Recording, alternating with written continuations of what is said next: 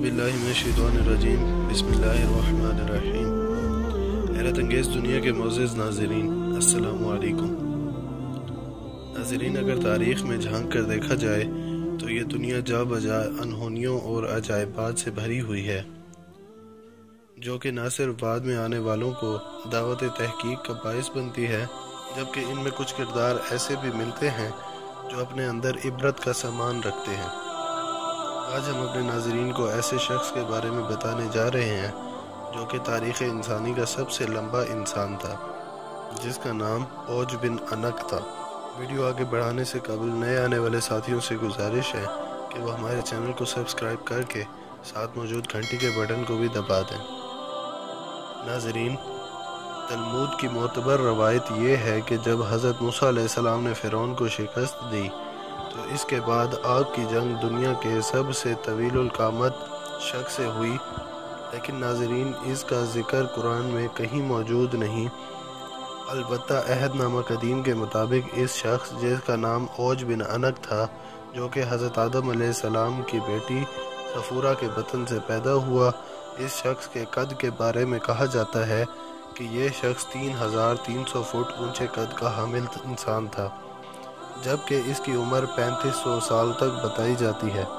ناظرین، اگر یہ سچ ہے اور اسے اختلاف کرنے کی جسارت بھی نہیں کی جا سکتی، کیونکہ اس کا ذکر قصص الانبیاء اور دیگر اسلامی کتب میں موجود ہے، تو یہ بھی ماننا پڑے گا کہ یہ شخص طوفان نوح میں اپنے لمبے قد کی وجہ سے بچ گیا تھا۔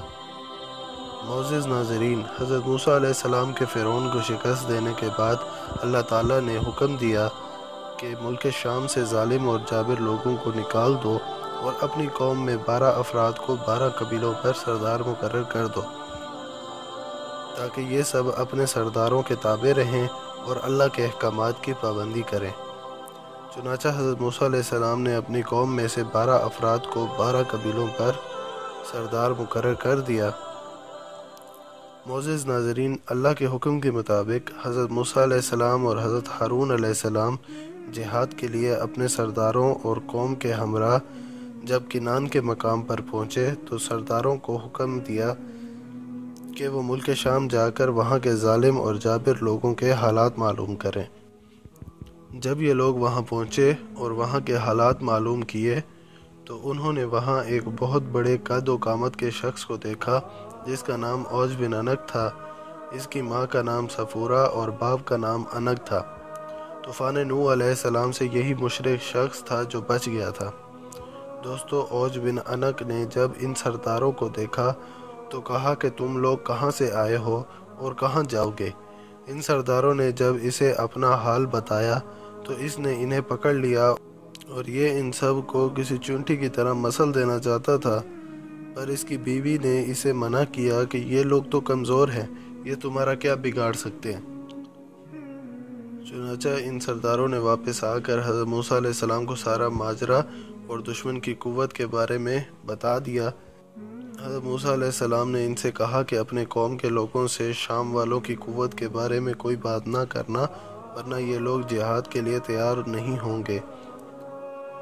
12 سرداروں میں سے صرف 2 ہی سردار اپنے وعدے پر قائم رہے۔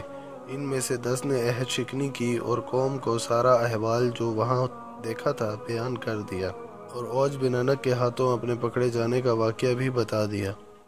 جب قوم نے ان سے دشمن کی قوت کے بارے میں سنا تو خوف زدہ ہو کر جہاد پر جانے سے کترانے لگے اور مصر واپس جانے کی تیاری میں لگ گئے۔ حضرت موسیٰ علیہ السلام نے انہیں سمجھایا کہ اے لوگو، تم گھبراؤ نہیں اور جہاد سے پیچھے نہ ہٹو، میرے ساتھ اللہ کا وعدہ ہے کہ وہ ہمیں کفار پر فتح دے گا۔ تو قوم نے حضرت موسیٰ علیہ السلام سے کہا، وہاں پر تو ایک شخص ہے جو بڑی قد و قامت والا ہے اور وہ بہت ہی طاقتور ہے، ہم ہرگز وہاں نہیں جائیں گے جب تک وہ شخص وہاں موجود ہے۔ یوشع بن نون اور کالود بن قطع، یہ وہ دونوں سردار تھے جو اپنے وعدے پر قائم رہے۔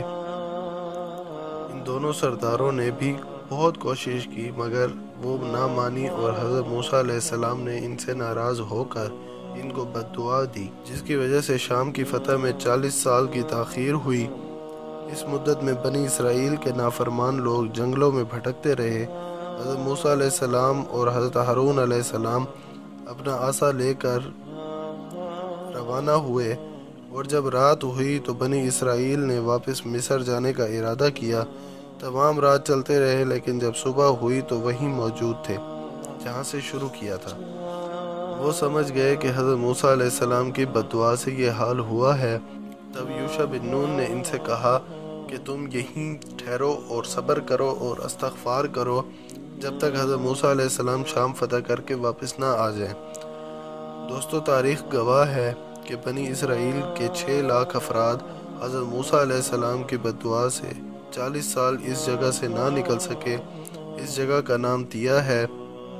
فلسطین، اردن اور مصر کے درمیان ایک میدانی علاقہ ہے۔ جب حضرت موسیٰ علیہ السلام اوج بن انق کے شہر پہنچے تو لوگوں کی ہیبت ناک شکلیں دیکھ کر ڈرے اور اللہ کو یاد کیا اور آگے بڑھے۔ جب اوج بن انق نے ان کو دیکھا تو کہنے لگا کہ یہ تو بنی اسرائیل کا وہ سردار ہے جس نے فرعون کو اس کی قوم کے ساتھ دریائے نیل میں غرق کیا تھا۔ یہ کہہ کر اس نے حملہ کر دیا۔ حضرت موسیٰ علیہ السلام نے اس پر جوابی حملہ کیا۔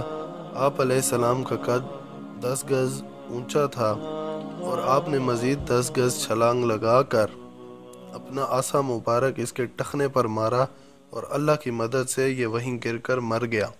ناظرین، یہ تھی دنیا کے سب سے لمبے ترین اور سب سے لمبی عمر پانے والے انسان کا قصہ کہ کیسے اللہ تعالیٰ نے اس کو اتنی لمبی مہلت دی اور اس کے بعد وقت کے پیغمبر یعنی حضرت موسیٰ علیہ السلام کے ہاتھوں اس کو عبرتناک شکست دی اور اس کو رہتی دنیا کے لیے جو ہے اللہ تعالیٰ نے عبرت کا نشان بنا دیا۔ ناظرین، آج کے لیے اتنا ہی۔